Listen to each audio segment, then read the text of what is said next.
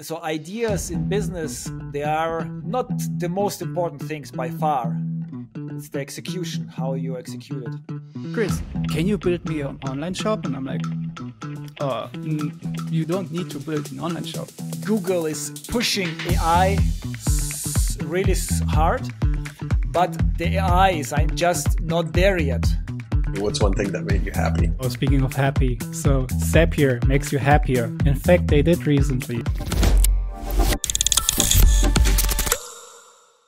Hello, and welcome to another episode of Masterful.info, the podcast where we help entrepreneurs and business owners to master their business. Today's hosts are Will, Chris, and Makar. Today's main topic will be the most common pitfalls in startups. Hi guys, how are you guys doing today? Pretty good, thank you. I'm fantastic, thank you. How are you? Good, awesome. I'm very excited for today's episode. All right, so Chris and Will, I wanted to ask you a couple of questions. You both obviously work on startups from sort of different perspectives. Will, you do a lot of marketing for startups, and Chris, you help startups figure out the tech sides of their business. Would that be pretty accurate? Yeah.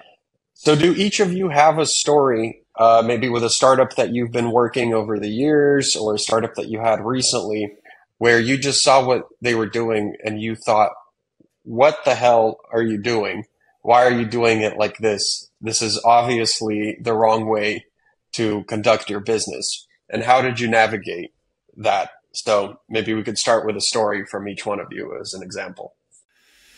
Yeah, I'm always surprised that people who don't have a clue about startups don't listen to experts who have a lot of experience in startups.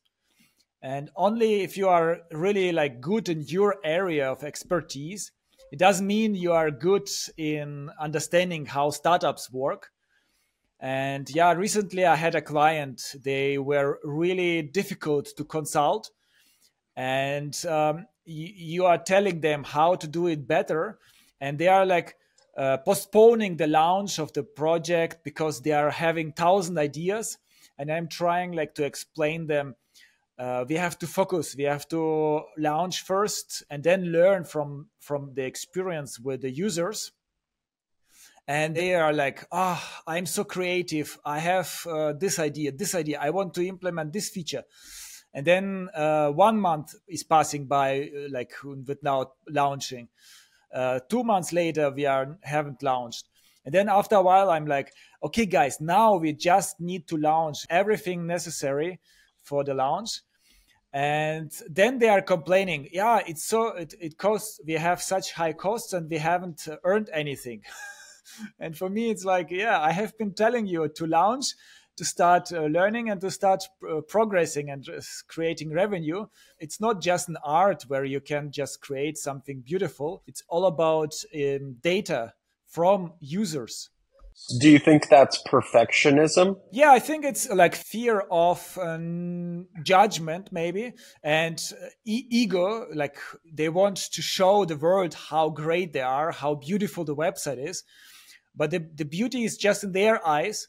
And the target audience has a different perspective on that. They have a different mindset. They are searching in Google for a certain thing, and then they find something, and they need clarity, not just fancy website. The world isn't watching, by the way. The world isn't watching. If you're afraid that the world is watching you and is going to judge you, nobody's watching you. Nobody cares about your business except for you. Exactly. Right? Exactly. There are thousands of websites every day popping out. And yeah, that's the thing. Yeah, they overestimate how people will look at the website and how important the website is for majority of people. Speaking of e-commerce, I think this is one thing recently I hear quite often. I sometimes get approached by people and entrepreneurs. They share ideas with me like, oh, I have a new idea for this online shop. I found someone with great products, but they don't know how to sell it. They only do it on a flea market, for instance. And I want to bring it online. So, Chris, can you build me an online shop? And I'm like, you don't need to build an online shop. I mean, so my beginning of my professional career is back in 2008, where I actually worked for Rocket Internet, working on one of the first e-commerce startups there. And it's different now. So back then we needed kind of to develop like a website, like a system, like everything, even though there were some things around like Magento, but still you had to do a lot of customization back then. So, but these days it's like 15 years past.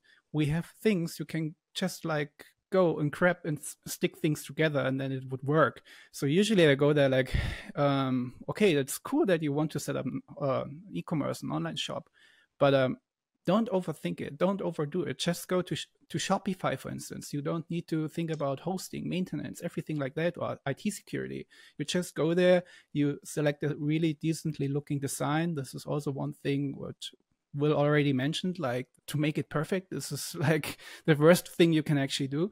But anyway, I tell them like, okay, go to Shopify, set it up, add your products, make sure that these things are correct. Hook up payment systems like Shopify has Shopify payments. You can also integrate different payment channels.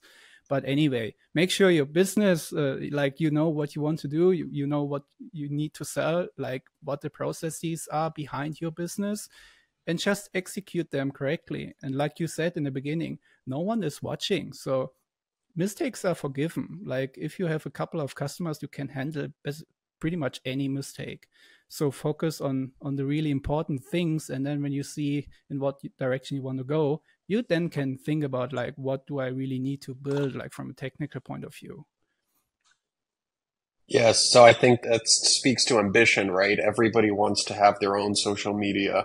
Everybody wants to make their own chat feature, even if it's completely not needed, Absolutely. because they heard that, WhatsApp and Facebook are doing well. And so that's probably what they need to do for their business as well to succeed, even though they might be in a completely different business. Yeah. To add on to the technical side of things, usually when people start like to fantasize of, oh, we want to build the biggest, badass online shop next. We want to become the next Amazon. I'm like, as soon as you start building something on your own, you kind of go in the direction of becoming a tech company. Think about it. So you also have to make sure that you're hiring the right people for this. So like you said, you don't need to build the next social media platform to be present on social media. There are platforms already around. You need to focus on your unique thing first. Yeah, I think people underestimate how much effort it is actually to create a proper online shop or online website or something that has certain functionalities. They think it's like you draw it on a piece of paper, and then the developer just do some magic and it's done.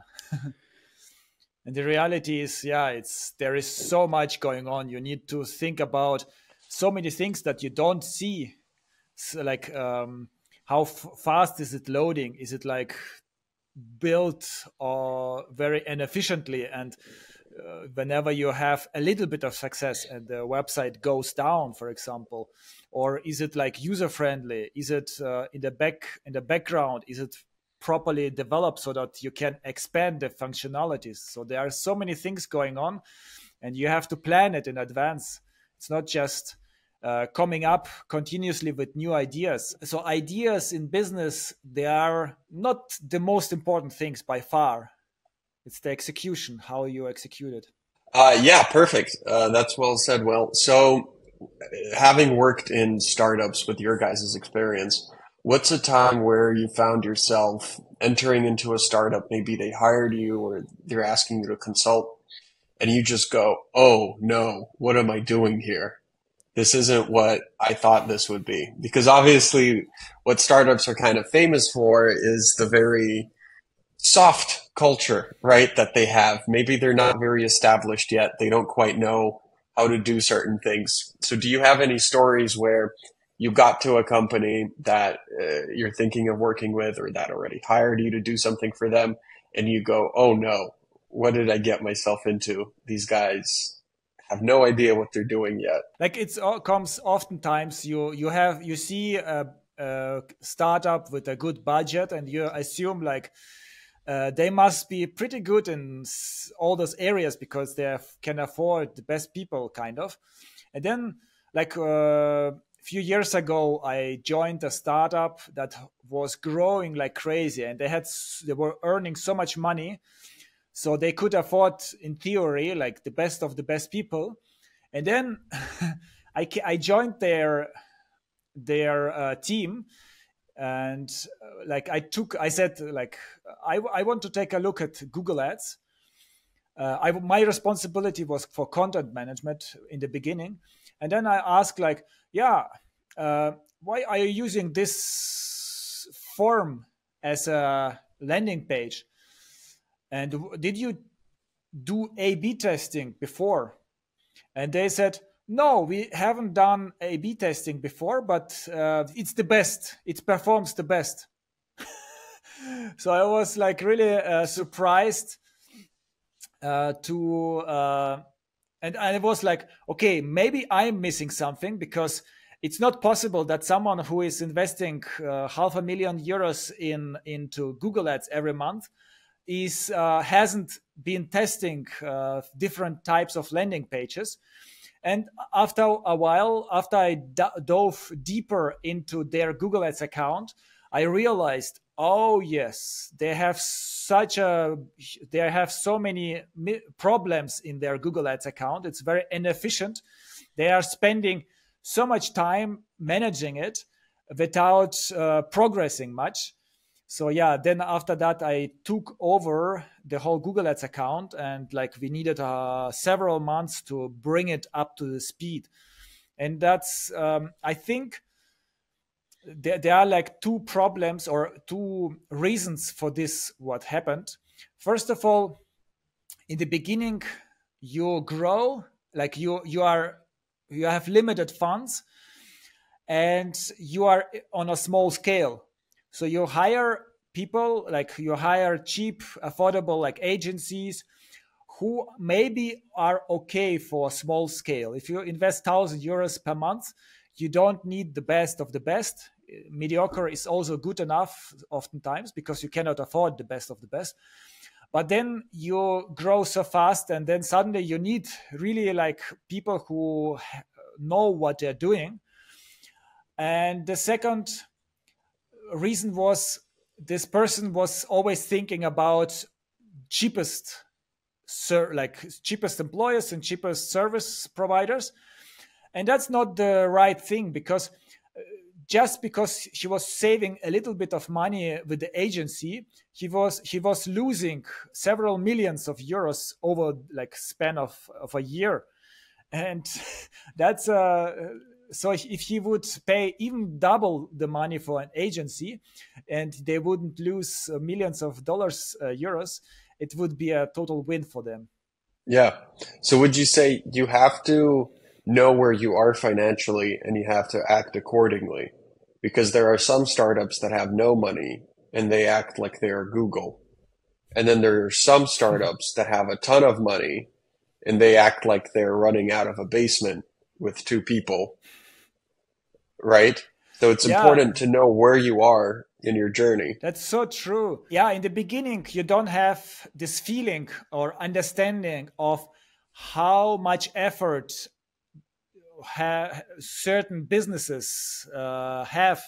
For example, there are more complicated businesses and there are simpler businesses. For example, if you want to sell products from China or from Asia, from other countries in Asia, and especially if you have like electronics devices, there are so many difficulties, so many challenges, or even like toys or something.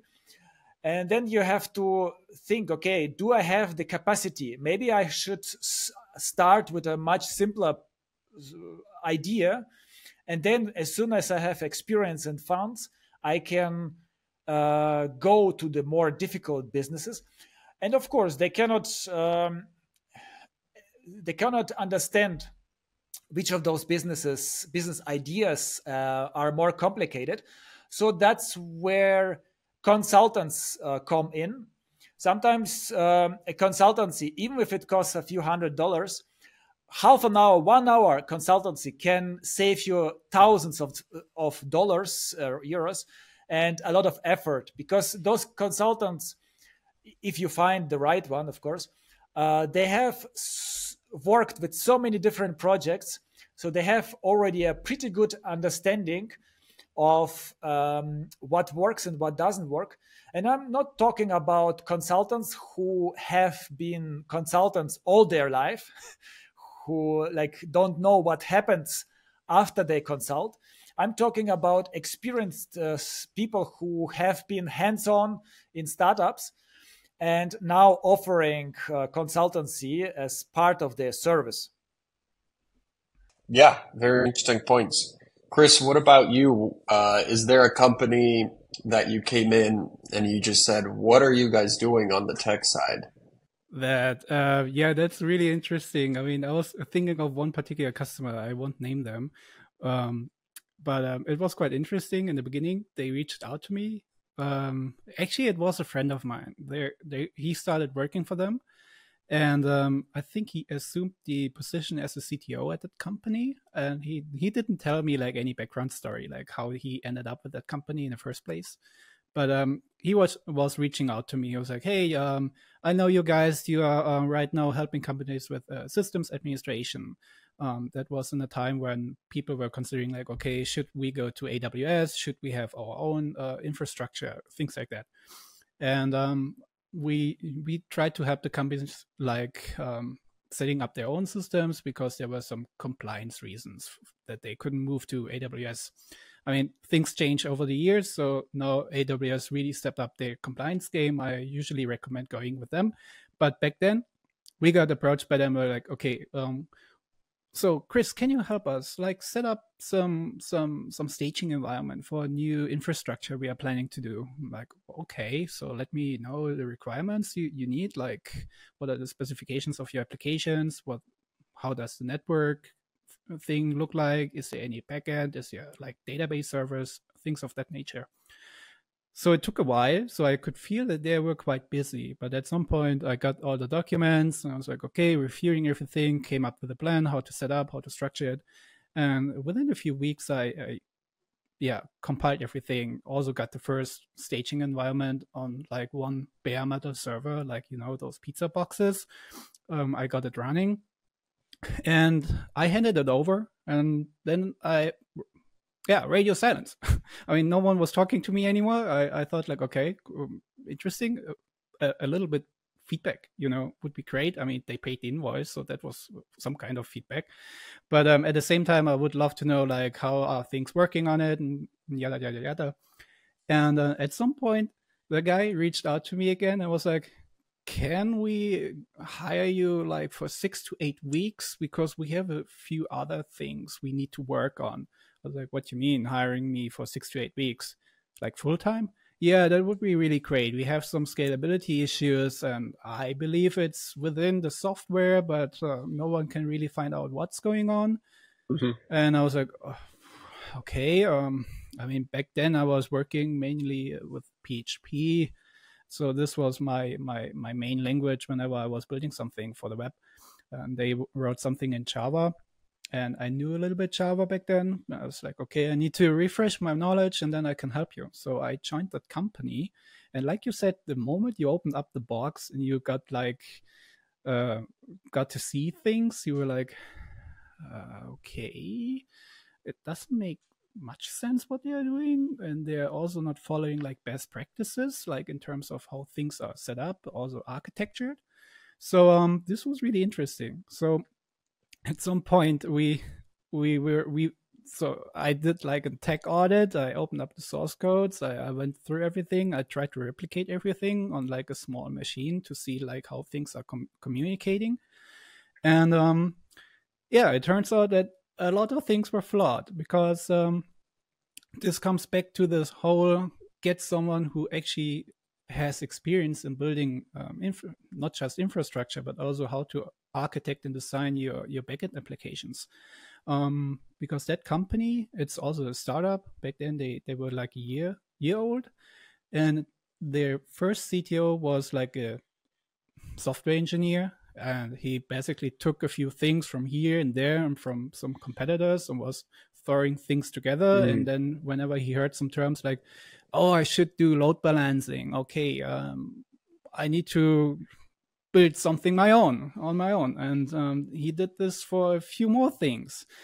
And no matter what he touched, he did it wrong. It was like atrocious. It was crazy. And I remember talking to the CEO of that company, and he was like, oh, it's really, really crucial that we don't have any downtime. So whenever our former CTO said we need to deploy, there's going to be a downtime. I was like, how's that even possible? Like, how much transactions do you have right now? And he said something like, yeah, about every 3 seconds, one on average.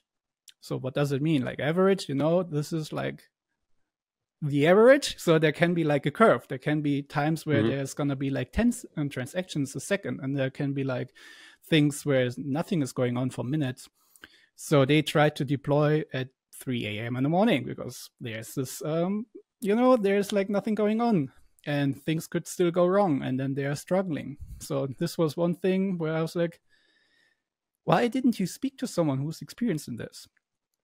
Well, to wrap up the story, I spent like 12 months to not just like kind of reinvent or redesign the whole infrastructure, but also like all the software had to be rewritten. We needed to get rid of so many mistakes. And at some point, you said it before, like the taping, the virtual duct tape, it's infinite. So we had to apply on some certain things and components because they were certified. We couldn't touch them anymore. They were like, they kind of work, but not always. So we started like to wrap around things like, okay, whenever there's this error occurring, just try it again and see what happens next. And if not, restart it after a while. So it was a mess. But what's the lesson from this? So the guy who co-founded the company back then, he was a developer. He was quite fast at writing good code, but he wasn't really up to the task to manage a team. So he also, at some point, they hired people, but he was working on his like tiny little niche kind of thing. He couldn't really delegate to-dos and tasks, and they were also not hiring the right people because the other ones back then, they were also kind of juniorish, or at least they required some attention, like someone who could set up a strategy and say like, hey, this is the goal, this is what we want to build and we need to build, and we pull all along the same tug. So you definitely in the beginning as a startup, because that startup, it was also kind of self-funded. They were profitable, but they didn't have like a huge budget. So you cannot hire like a team of superstar engineers.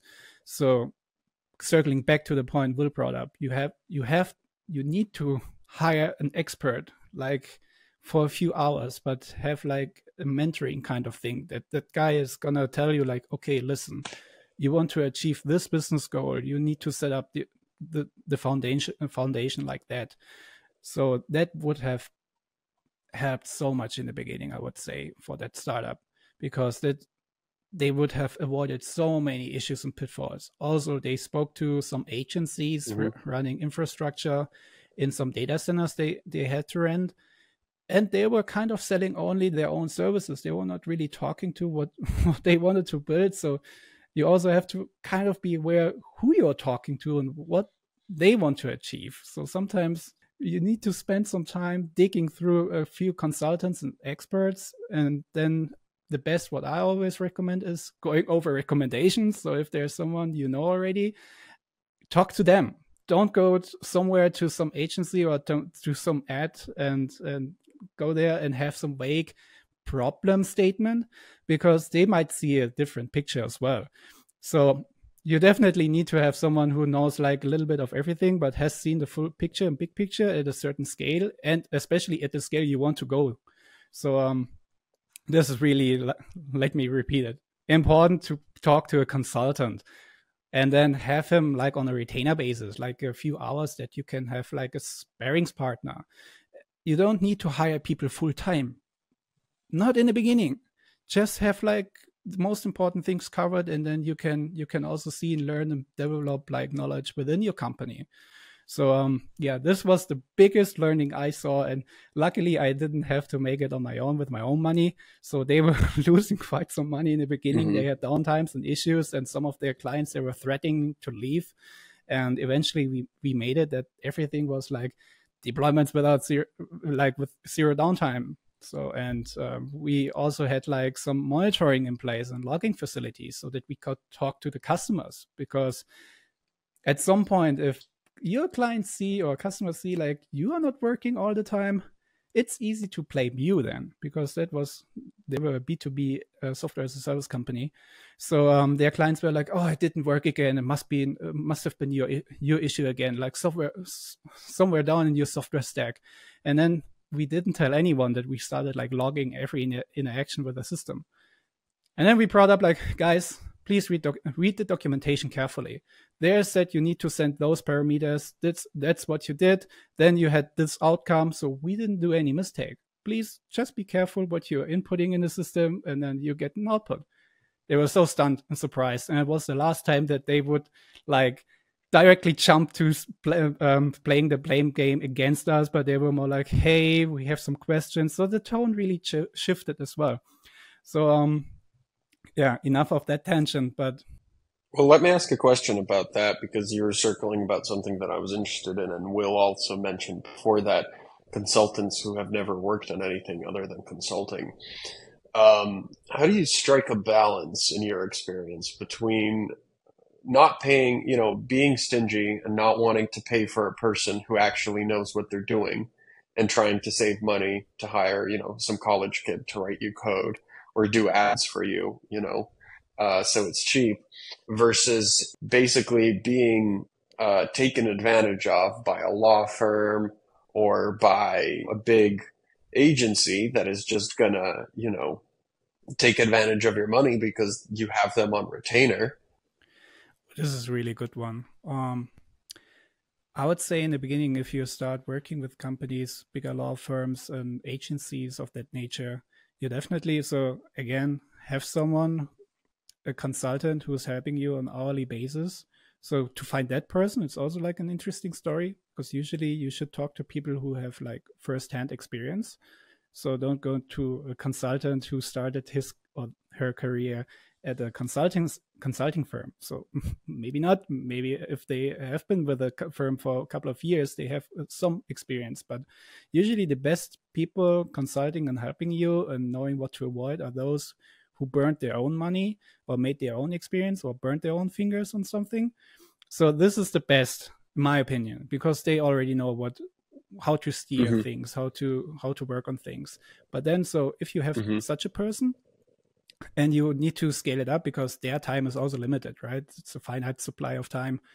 And then you need someone to execute on what they are recommending. You want to talk to, like, let's say an agency for your online marketing affairs.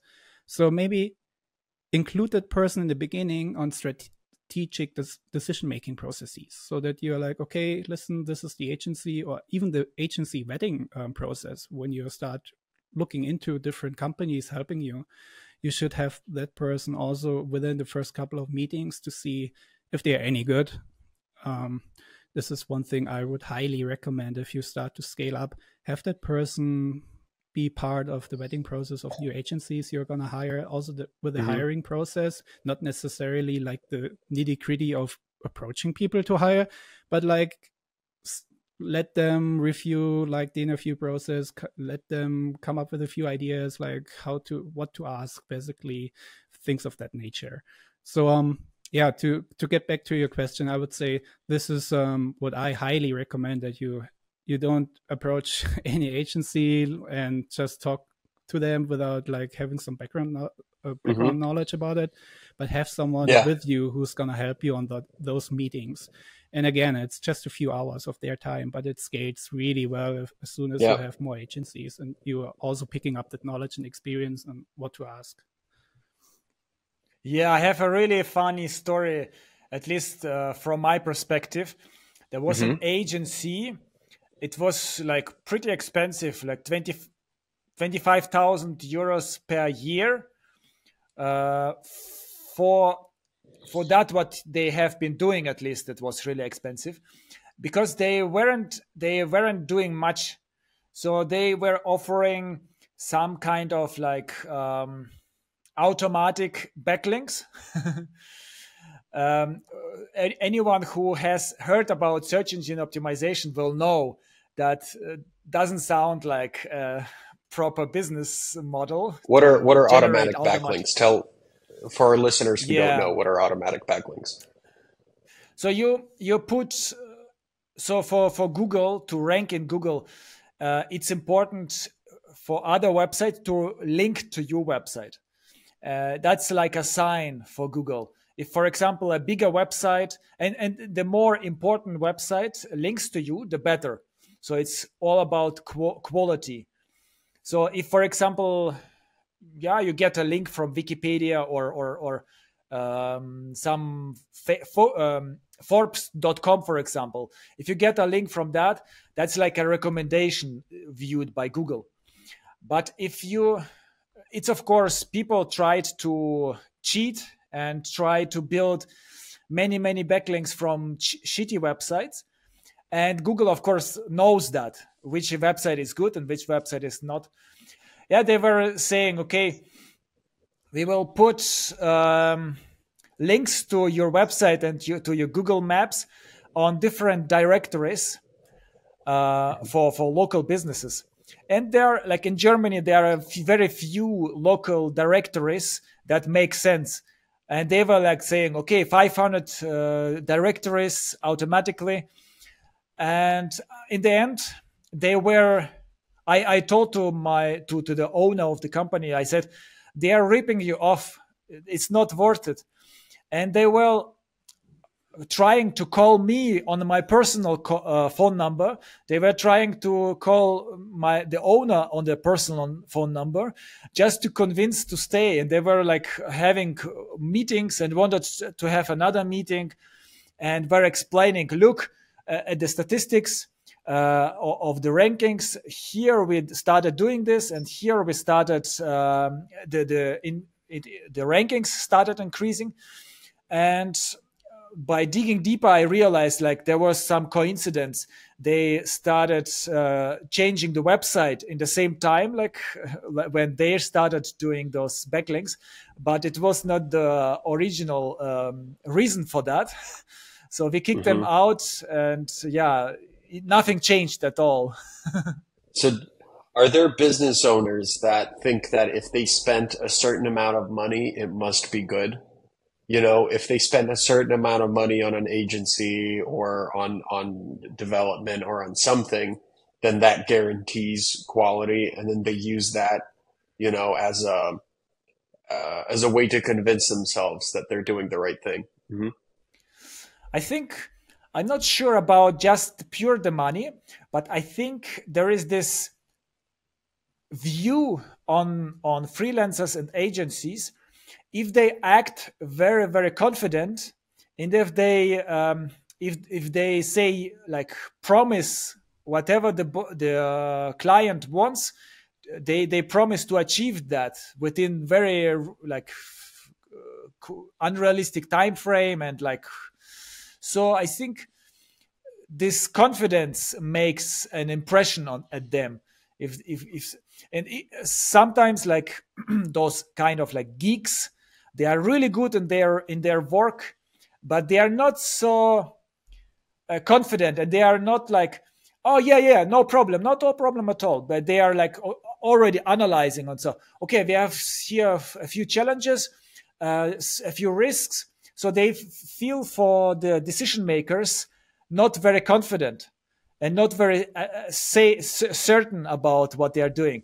But in reality, you rather want those guys who like know their craft and are rather cautious about what they are promising than those typical salespeople who are just like promising everything and not delivering anything. Yeah, interesting. So, with your experience, both of you working with startups, could you, in a minute, do you think there's similarities between the owners, the CEOs of the startups that work and are successful, And then similarly, is there something in common that people who run startups who don't do well have? Could you, in a minute, describe a successful startup owner or CEO, and then in a minute, describe what a non-successful one looks like, using your experience working with multiple ones and seeing if there's something that overlaps? Do you know? Do you get what I mean? Maybe, Will, you could do successful. Chris, you could do non-successful. So, Will, what does a successful startup owner or founder or CEO look like? So it's the opposite of the unsuccessful, which means it's all about ego. People, if they have a healthy ego, they know their limitations, and everyone has limitations. You cannot be really good in all the areas, and if you have a healthy ego, you are okay with that. You are listening to critics, you are listening to other experts, and you are hiring other experts because you know your limitations. I think that's for me, that's the most important thing with successful entrepreneurs. Chris, what does a non-successful entrepreneur look like? This is a really good question, because I had to think a bit, and I met a few people, actually quite a lot of people who approached me for some projects, especially in the beginning, like 2010, when like the startup scene was blowing up in Europe. And most of those people who approached me and wanted to hire me for hire is such a strong verb. I would say like generate work results for equity in some delusional project, to put it mildly. So what I could see was these people, or like the unsuccessful entrepreneur, they usually they tend to dream. They dream big. They don't really set goals or unrealistic goals. They don't really understand the market that well, what they are going to go in. And really importantly is actually execute. Like a lot of people, they are talking a lot. They're like, yeah, I want to build this. I want to build that. I want to become successful on, let's say, TikTok. But what they are doing. So when you start like, okay, have you already created some content, let's say for TikTok, and they're like, I'm still thinking, I'm still researching, I'm still doing this, I'm still doing that, I'm working on a script I want to say. So I remember listening to an interview which was really interesting. It was about creating and actually having output from the face. He mentioned there's this divergent phase and the convergent phase. So divergent phases that you have like a certain time frame where you start digging into things and collecting information and doing your research. But then he also put an emphasis on you also have to put the same time you spend on researching and actually creating the divergent phase where things are coming together again. So this was quite interesting because most of people, the unsuccessful entrepreneurs, they love to research. They love to talk about the ideas. They love to like come up with ideas and like having the big picture in their mind, but they are not really coming down and write down like, okay, these are the 3 steps I need to take now. These are the next things to do. This is the goal I want to reach. Let's go back to the TikTok example. People are coming up with like ideas. Oh, I want to create my own persona. I want to become an influencer on TikTok. But then it turned out they never created really a video. They never really distilled from what they found in the research phase. So this is the thing. It could be like this perfectionism they might be trapped in unknowingly, because you're thinking, you're still researching, you're still again like, back to the perfectionism, like we were saying in the beginning. Totally. It's like, it's not necessarily an IT company. It's also different things. Artists are also usually susceptible to that because they're like, oh, it doesn't sound perfect. It doesn't look perfect, but you need to reach 80%. That's it. And you need to like have small steps.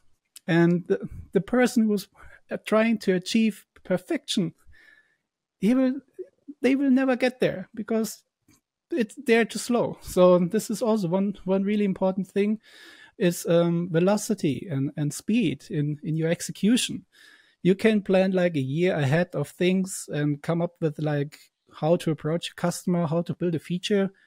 But then you notice like the customer doesn't want that thing again anymore. Like, okay, you wasted a year. It might be 100K in development capacity for that feature. So again, the unsuccessful entrepreneur, they are spending time on unnecessary things. They are not really doing a good planning. They are not really coming to terms with what do I want to really achieve? What are my goals? And this is one pattern I've seen over and over and over again. They are talking but not doing. They're like asking for sometimes for like input, and then you start criticizing them, but not like in a bad way, but in a good way. And they're like, oh no, you don't understand the market. So there's also like they're looking actually in fact for a confirmation bias. They are feeding into their confirmation bias, talking to the wrong people. So that might also happen.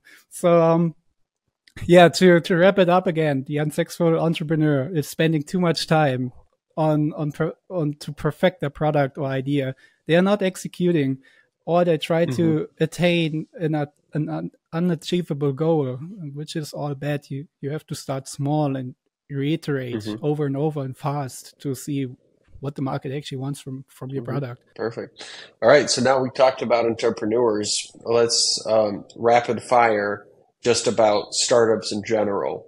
What do you think, both of you, what do you think, the top 3 things that startups get wrong that you see over and over again in all startups across industries? So first of all, not using lean startup approach. So they have an idea and invest all in a proper developed product or something without testing it with the target audience. That's a big issue. Also, many startups are under-organized, very chaotic, and down the road you get really challenges with that. If you get new employees, you remove old employees, and you need processes for that. And the third thing is to put too much if one person or if two people are bottlenecks in the whole company, which can make whenever is this person busy with some other tasks or on vacation, the whole company is not able to move. And instead of that, you need to create processes and rules so that people know what to do, even if you don't, if the boss is not there. So companies that don't create processes and sort of rules and mechanisms to solve problems, right? So companies that rely too much on one person doing a thing, and then that one person dies or goes away or goes on vacation or gets sick, and the whole company shuts down. Yeah, I feel like you see that a lot. Chris, what about you? What's a thing that you see consistently startups doing wrong across fields? So processes, being reliant on one person, I've seen this over and over again. Even if you're not working for a startup, but you're working with one, like their service provider, sometimes you would be like talking to your key account person, and then that person's on vacation or they're just busy. You're then like, okay, I would like to move forward. I have an issue. Why is there no one really helping me now? And then you can also see it from the outside, which is then, I mean, in that situation, you are the customer. You can imagine like what happens like with other customers if they are not being like served anymore because there's like one person trying to manage all of them. So this is really a thing we see across from the inside and the outside of startups. And one also good point is like, it's for any business. If there's only one person in your business who knows how to do something, if you run a store and there's only one person who knows how to accept a delivery, that's probably a problem. Yeah, definitely. It can hit you hard. It can also hit you quite softly, what I've seen before inside of companies, if they want to like upstaff their team. If you don't have like an onboarding process in place, one person of your team needs to spend their time to onboard a new person or multiple new persons. So that person is clocked then for n times, like the amount of people you just hired that week. So this is really one thing you need to be to keep it in your mind, not to like religiously document every little piece and bit of your company, but also make sure that you have to have certain processes in place before you ramp it up. That can be like accepting deliveries. That can be like picking and packing in your warehouse. As soon as you want to scale up thing, you need to write it down so that people can refer to one document or to one thing, and they can like help themselves. And what also is quite important on that matter is, if you write something down, you're automatically gonna standardize things. Because if you teach people, you might always forget a small little thing here and there, like some step which is required, especially if you need to document new customers, new employees. And then you might forget about it. And then it could hurt you later, like offboarding. If you don't keep track on where you're gonna add your staff, like to some services or like your, let's say, bank account, and then they leave, or you have to let them go, or you have to fire them because they did some really gross negligent mistake. So you're then like months later discover like, oh, that person still has access, and now he's working for my competitor. What did I do? Did they like, is this the reason why all of my clients are going to my competition? Because that guy who I let go, he took all the information we built up the next months. So so this is one thing I see from time to time. And he's still on the Google team usually too. Yeah, roaming around. Very interesting. Slack, that's a great tip about onboarding too. Yeah, he's still on Slack. He's got the company information. Yeah. That's interesting about onboarding. I wonder how much time gets wasted by, new people at a company asking a veteran how to do something where it could just be a document or a video to explain the whole thing in a standardized way. So, Will, tell us one business loser that you've seen, something that a company has done that made you go, why would you do that? And Chris, tell us about something a company has done that you've seen recently that made you go, good job, do more of that. Since I work with Google Ads all the time and with other Google products, it seems to me that Google is pushing AI really hard, but the AI is just not there yet what they wish for. For example, in Google Ads, they recommend certain things which don't make sense, or they analyze the ad copy which doesn't make sense, but they are really following it through, which makes it really difficult to work in certain areas with Google. Google, get your stuff together in the ads department. Chris, what about you? What's one thing that made you happy? Oh, speaking of happy, so Zapier makes you happier. In fact, they did recently. So I'm using Zapier to automate processes, connecting things together. And they have different plans. They have the free plan where you can do a limited amount of steps and things. And they used to have the starter plan, which was also a bit better, but still limited. For instance, they wouldn't automatically retry one of your automated processes if they would fail. And I think last week or the week before, I only noticed it recently, they moved all the starter plans to professional, which is way better, but they stayed with the same price. So you have more features for the same price of $29 a month. It's great. So this is my biggest win for this week because it solves quite a lot of issues and helps me to build better automated processes for my customers. So yeah, Zapier makes me happier. Thank you for listening to another episode of masterful.info. If you found this episode interesting, please share and comment.